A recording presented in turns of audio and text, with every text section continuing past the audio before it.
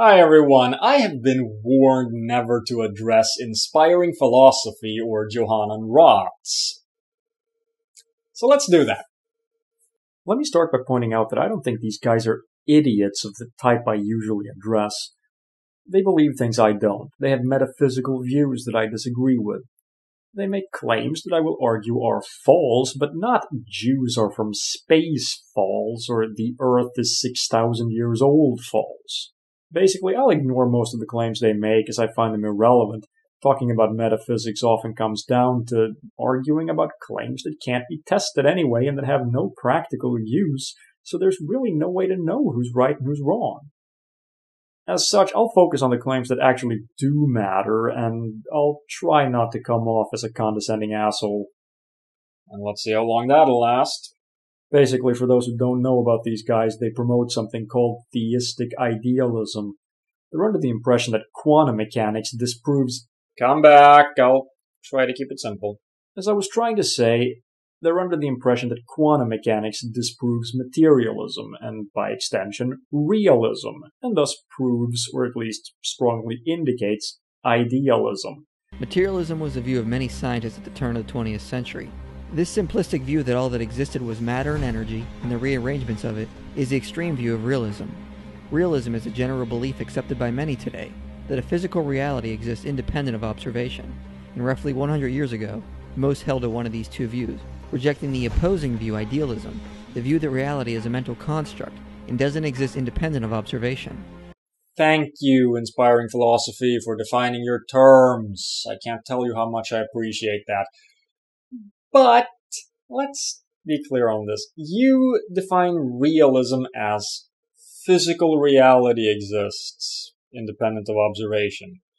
Okay, that's not what realism means in quantum mechanics. In quantum mechanics, what I will refer to as quantum realism for the sake of clarity, means that the state of a quantum system is determined.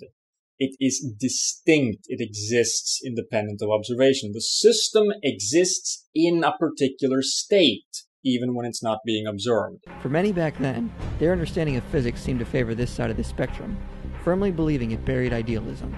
However, this realistic worldview was shaken with the advent of quantum mechanics. Matter was thought to be tiny particles that existed independent of our observation.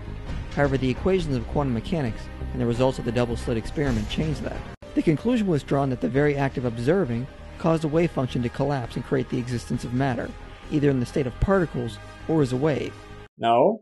Didn't you pay attention to Dr. Quantum from the clip from What the Bleep Do We Know that you just subjected me to? Look, when What the Bleep gets it right and you don't, you really need to stop talking about quantum mechanics. Dr. Quantum explicitly explained that a particle will act as a wave if it's not observed, but as a particle if it is observed. Observation, which simply means interaction with another system, affects the state of a quantum system, such as an electron. It doesn't bring the system into existence. If it didn't exist to begin with, it couldn't possibly have been observed. According to the Schrödinger equation, which I doubt you understand, independent of observation, particles exist in a state of a wave function, which is a series of potentialities rather than actual objects. Told ya. The Schrödinger equation doesn't say that a particle is a wave function or exists as a wave function. It simply uses the wave function to describe how the state of a quantum system changes over time. The Schrödinger equation is one of the first things you learn about when you take an introductory course in quantum mechanics as an undergraduate. Basically, if you don't know what this means, please do everyone a favor. Don't ever talk about quantum mechanics. Ever. Some, like Einstein and Schrödinger, were deeply troubled by the results of quantum mechanics. So in 1935, Einstein and two of his colleagues proposed a thought experiment to debunk quantum mechanics. They proposed that if you placed two particles in a joint superposition and then separated them by a great distance, an observation of one would instantly affect the other, which Einstein called a spooky action at a distance. The point was the observation of one couldn't affect the other instantly, because information couldn't travel faster than the speed of light. If it did, then relativity would be violated. Right, that's the principle of locality. So instead, there must be some physical, undiscovered, local, hidden variable that was actually affecting them instead of our observation. Let me try to explain this using an analogy. I'll take two dice, one black and one white, and let them represent two entangled particles. I shake them up, and without looking, I separate them, one in either hand. Now, if I look in my right hand and I find the white one there, I know instantly that the black one is in my left hand. This would be true even if the dice were separated by billions of light years. If the one over here is white, I know that the other one is black, and I will know this instantly. Of course, this analogy assumes what I earlier referred to as quantum realism. That is, the dice exist in distinct states independent of observation. One is white, one is black, but which one is which is a hidden variable. If realism, that is, quantum realism, is true, then the principle of locality isn't violated because no information travels between the particles. Finding the white die is not what turned the other one black. It was black all along. In other words, if quantum realism is true, then there is no need for any spooky action at a distance, so quantum mechanics doesn't violate relativity in that case. If this inequality was shown to be false, then the local hidden variable theories would be debunked. No, Bell's inequality being violated means that quantum mechanics violates local realism, which means that the principle of locality and quantum realism cannot both be true. In other words, you can have a theory that doesn't violate relativity, or you can have hidden variables, but you can't have both. Bell's inequality was violated. Einstein's spooky action at a distance was real. This confirmed what quantum mechanics was telling us.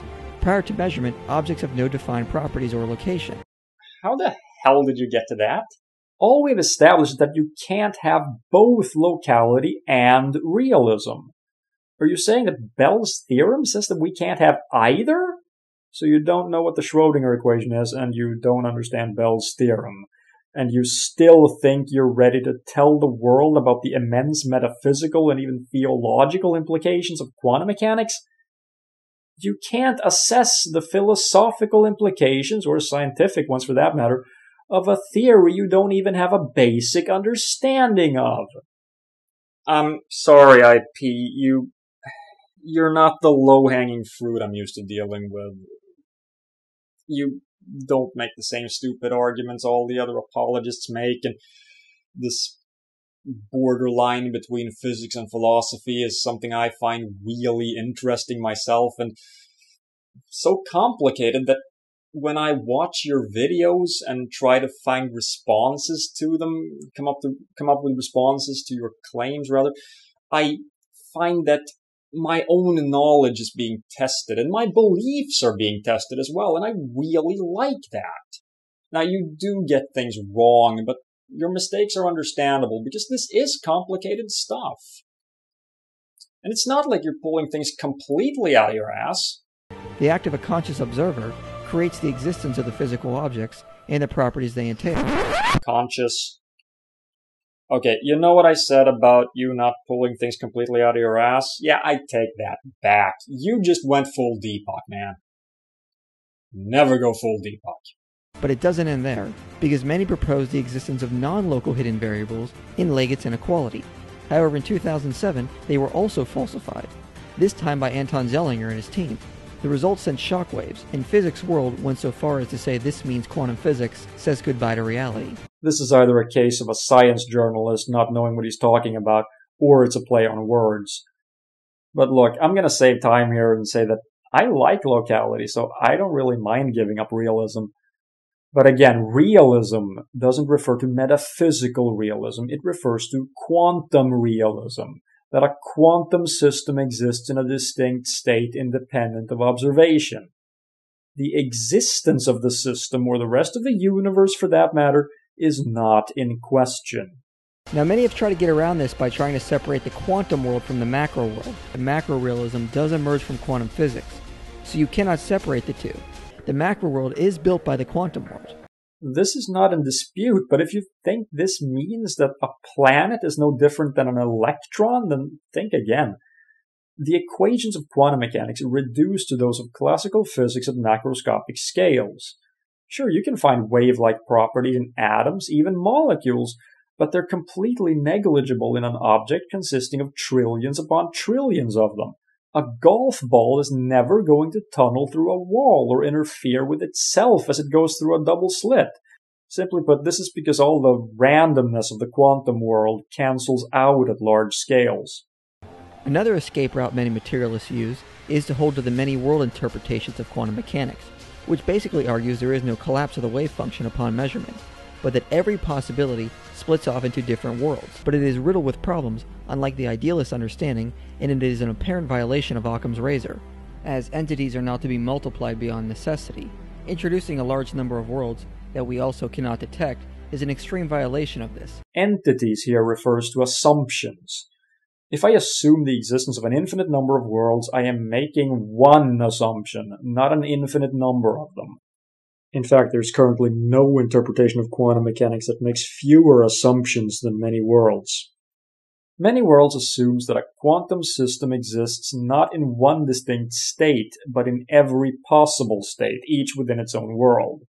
In other words, it doesn't have to assume that wave functions exist as real objects or that the observer has any special function. Measurement simply means learning which world one is in. Compare this to the Copenhagen interpretation, which assumes, without any explanation, that wave functions exist as real objects and that observation causes wave function collapse. Hey, it doesn't have to make sense. Just shut up and do the math. Now, your interpretation assumes that wave functions exist as real objects, despite there being no such thing as a real object. A wizard did it. That observation causes wave function collapse, that observation only counts if the observer is conscious, and that consciousness is fundamental to reality. That means that we have to find an explanation to how reality could exist in the first place, since a consciousness would have to exist within some kind of reality. But that's no problem.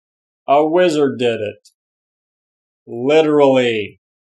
But how could this wizard exist absent a pre-existing reality created by another conscious being within which he could exist? Simple. It's magic, bitch. I don't have to explain it. Yes, it's okay to assume that it just is that way, but compare it to many worlds. We already know that one world exists. We don't know of any minds that exist without there being a reality within which they can exist. In fact, we don't even know of any mind that can exist without a physical brain that is the product of billions of years of evolution. Regarding many worlds, we could assume that there are additional worlds, or we could assume that since we only know of one, there simply can't be any others.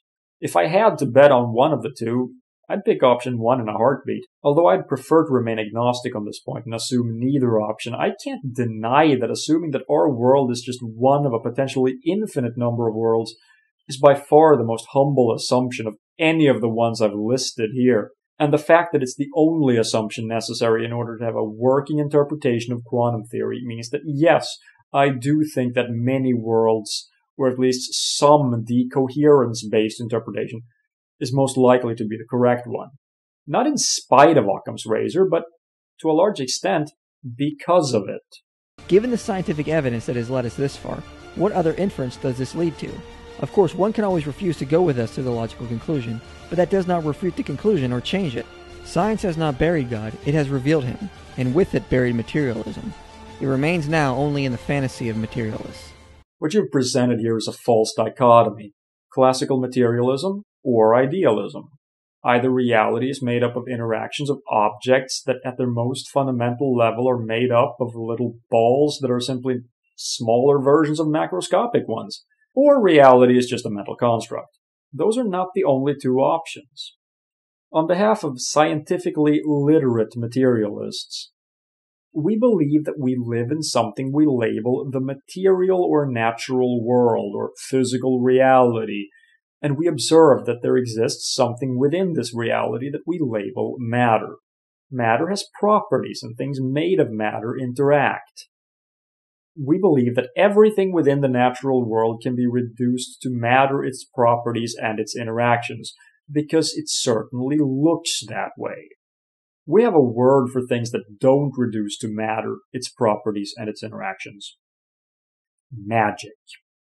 When you can show me magic and demonstrate that it really is magic, then I'll give up materialism. See ya.